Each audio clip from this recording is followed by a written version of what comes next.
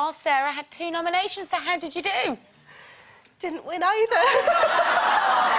You was robbed. You was robbed. This is the right response. Yes. Carry on. Who beat you?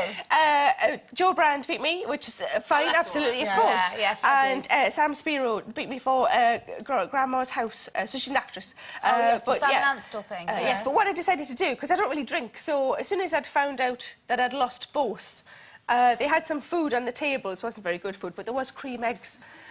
So they bring as soon as they want to see your response when you've lost, so they bring a camera right to your face. So I ate a cream egg whole. Just because that's my equivalent of like downing a glass of wine. You know, it's exactly the same. So I ate it whole just so that they could film me. Just going back to what I'm really happy for her. Just going back to what you said there, though. You've just said that you don't drink. How did you get a job on this show? That's a very good point, actually.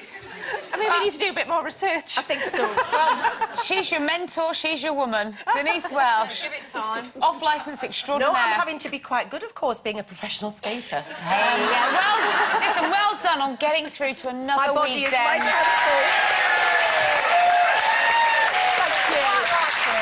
Listen, I'm just going to keep it quick. Thank you to anybody who voted for me. I can't tell you what it is like being that last name to be called out. Honest to God. For 2 weeks running. Oh, it's horrible. Who knew? The person that said, I'll never do one of them shows. Who knew I'd be so bothered? I absolutely love it. But what...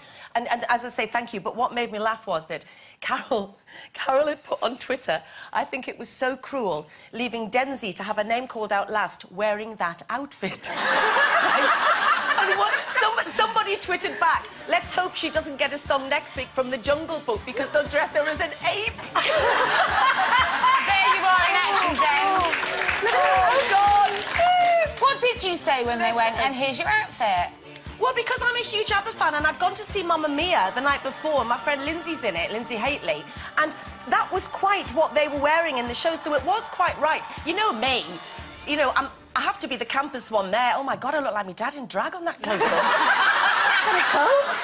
Look like Raquel. Anyway, I'm loving it, and thank you. Please keep me in. Well done, Denz. We're very proud of you.